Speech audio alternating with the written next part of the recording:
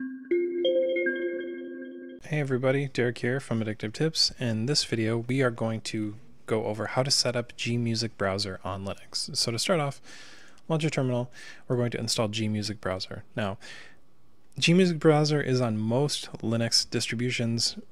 If you can't find it, the best way to go, and the way we're going in this guide here in the video, is to just install it with the Flatpak system, because Flatpak has it. So to install it, just do Flatpak, search gmusicbrowser like so, and then from here you can copy the application ID and you can just do sudo flatpak and install.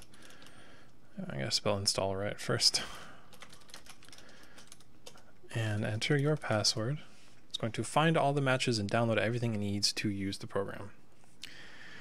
So it's gotta get these things. Now once this is done, you can look for gmusicbrowser in your app menu, open it up,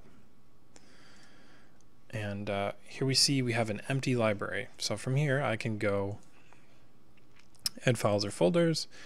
I can go to settings.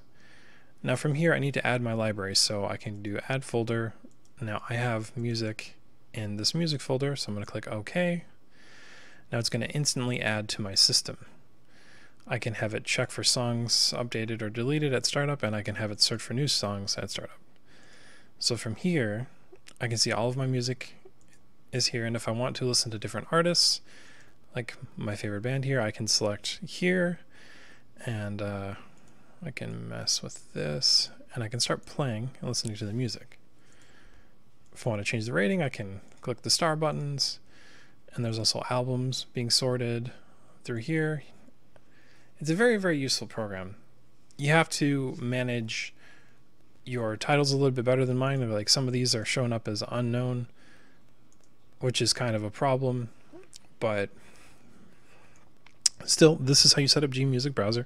I've used it for years. Mostly I use Spotify these days, but there are still songs that I cannot get on Spotify that I listen to that are synced with my Dropbox, and this is the program that I use for it. Anyways guys, just a quick guide on how to set up gmusicbrowser on Linux. I hope you guys enjoyed this video, and I will see you in the next one.